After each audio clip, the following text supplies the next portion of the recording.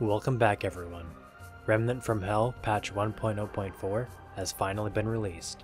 With it comes a myriad of additions, balances, bug fixes, and reworks. In fact, there are so many changes that we don't even have a comprehensive set of patch notes yet. So for today, I'll quickly cover all the main changes. This update brings a heap of new weapons, armors, and trinkets. To be exact, there are 7 new weapons, 4 new trinkets, and 2 new armor sets. Might I mention, at cheaper Dark Sliver costs too. No longer will you have to pay an upwards of 30 to 40 slivers for a weapon. This helps reduce the grind needed to obtain everything in both shops. All the new additions will get their own videos, but for now I'll briefly go over each of them. Starting off with the guns, we have the Ashen Mangrove. This wrought lever action shotgun is a medium range long gun that deals some decent damage. Its mod fires a bolt that weakens an enemy's resistance to rot damage by 15%. It pairs pretty well with the next weapon, the Blightmaker. This wrought SMG is a slower firing but harder hitting weapon when compared with the vanilla SMG. Its mod fires rot darts that apply stacks and impact with enemies. If a single target receives multiple stacks, a 10 meter wide rot damage blast is set off. This blast has good staggering power for crowds. Vulcans and Cryogen Blast both work wonders at making every enemy hit by the blast affected by their downsides. Up next is the Zeta Ray. This frost pocket laser functions similarly to the beam rifle. It utilizes the damage buff of the old beam rifle, in that it buffs the damage of everything else that deals damage to the target you're aiming at, including other beam rifles. Its mod currently applies stacks of frostbite to the beam's attacks.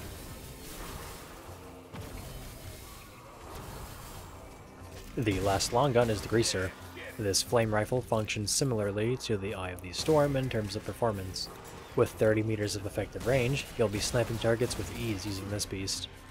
The mod it comes with launches a pot that covers enemies in oil within 8 meters of the splash. When enemies drenched in oil take fire damage, they explode, dealing damage to themselves and those around them. This can lead to some insane moments where you wipe an entire group of enemies with a single ignite. When paired with the Vulcans or Cryogen Blast, you can chain explosions together or better your crowd control. An awesome new rifle which I can't wait to play with more. Coming up we have the 3 new melee weapons. Starting off we have Torben, a shock axe taken from one of Yasha's brutes. It's a slow but hard-hitting weapon with a neat mod. Upon landing a charge attack, you'll be granted a 5-second buff that summons lightning on enemies around you. These function identically to the Stormcaller strikes, which can stagger enemies and set off overloaded stacks. In big groups of adds, this really comes in handy with dispersing them. A great new shock melee option. Next up we have the Mantis Claw. This scythe launches out corrosive balls on its charge attacks. Similar to the Iskall Queen's attack, these also leave behind puddles that deal damage to enemies standing inside them.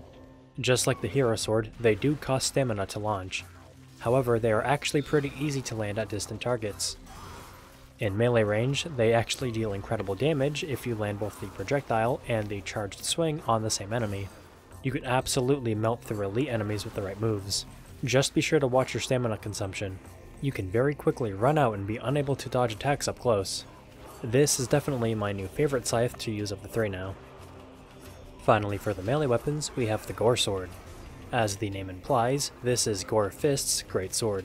This absolute beast of a weapon is the hardest hitting melee option in the game now. Although its strength does come at the cost of having a very slow swing speed. Running a melee attack speed trinket or 2 can help mitigate the downside, although you may wish to run one of the melee charge attack based options. This is because every single attack by the Goresword counts as a charged one, meaning that every swing will be benefiting from the hard charger trait and any associated activations you have via them. On top of all that, there's the weapon skill, Barbs of the Beast. Every melee swing gives you a short-lasting, slightly weaker version of Mental Thorns. When combined with the normal mod, you become incredibly tanky against melee damage. Critical hits are absolutely devastating with this sword. With one of my setups, I was hitting nearly 4k damage on certain swings. Overall, an amazing new melee weapon, which I am sure many of you will enjoy using. Up next, we have the 2 new armor sets introduced in this patch, the first of the 2 being the Rhino Set. This is a lightweight set that starts off with a lower amount of armor. Its passive bonus gives you 25% extra movement speed. Its main effect is increasing your armor value on melee strike, while reducing your movement speed and evade speed for a few seconds. With the entire set equipped, you'll be gaining 100% more armor effectiveness, but lose your passive movement speed bonus and gain a penalty to your evade speed. The point of the set is to melee tank. The bonus movement speed is there to get you to your target quicker. Once you're close, you'll be able to tank the damage they deal to you easier. Should they die or reposition, the armor's effect ends and you'll be able to sprint to your next location without movement speed or dodging penalties. Since the set is a light one, you'll be able to utilize light rolls as you close the distance should you be dealing with range enemies. It's an interesting concept, and one I'll be looking forward to covering in its own video. Next up, there is the Roughrider Set. This gunslinging set focuses on quick swapping and mod spamming. The passive bonus grants a 50% faster weapon swap speed, and you're going to be needing that bonus, as the main effect of the armor is based around swapping your weapons. Every time you swap your weapons, you gain a stack. These stacks increase your range damage, and mod casting speed. Stacks only last 3 seconds and tick down one at a time. As long as you keep swapping, you can put out some pretty good damage. I highly recommend running Provisioner's Ring for the passive reloading, as you're going to want it for all the swapping. It might take some getting used to, but once you get into the habit of swapping, modcasting, and managing your resources, you can really make this set shine. This is the set I look forward to mastering in the future, especially when I get around to making a video for it. Last up are the new trinkets. Starting with the necklaces, we have Blood Oath. This trinket fills our magazine with 6% of our total reserves on ranged kill. The amount of ammo returned can't exceed the normal clip size, but it can allow you to chain certain weapons with high killing power, like the sniper for example. One-shot kills will instantly chamber the next round. Bypassing the need to reload can be insanely powerful, and can let many single-shot weapons go berserk as long as you can keep the kills going. As for other weapons, it's still pretty good. It can load entire magazines worth of ammo at a time. Since the fill is based off of maximum ammo, trinkets that modify it actually synergize pretty well with it. The Ashen Mangrove normally loads 2.7 shells into the chamber on kill. This is rounded down to 2 shells for the sake of math. But by running equipment to double our maximum ammo pool, it becomes 5.4, rounding down to 5. It's a pretty nifty trinket, one I plan on running in the future for sure. Next up is the Jade Mirror. This necklace gives you a hyper-fast neutral dodge that costs double the stamina to reflect a third of the damage taken back to your enemies. This allows you to turn your neutral dodges into damage opportunities. The damage is unaffected by armor, so don't feel like you have to strip down to get the most out of the trinket. The reflection deals blowback damage, so it doesn't gain any damage from normal boosting sources. The only way to boost the damage on this trinket is to get a crit, corrode an enemy, or make yourself take more damage. One ring in particular actually synergizes incredibly well with this concept, the Ring of the Admiral. That 200% more damage taken buffs the hell out of your damage reflection. Certain enemy moves straight up one-shot them. This applies to bosses especially. Any hard-hitting move that they have can be turned against them and deal thousands of damage. Just make sure not to get hit, like, ever. An incredibly interesting new necklace to add to the roster. Moving on to the rings, we first have Bogo's ring. This clown circlet grants you stacks upon dealing range damage. Every stack equates to 25% of the magazine's ammo that'll be converted to reserves on reload. This effect stacks 10 times, and the amount of stacks accumulated per shot varies based on the weapon you use, similarly to the Onyx Pendulum.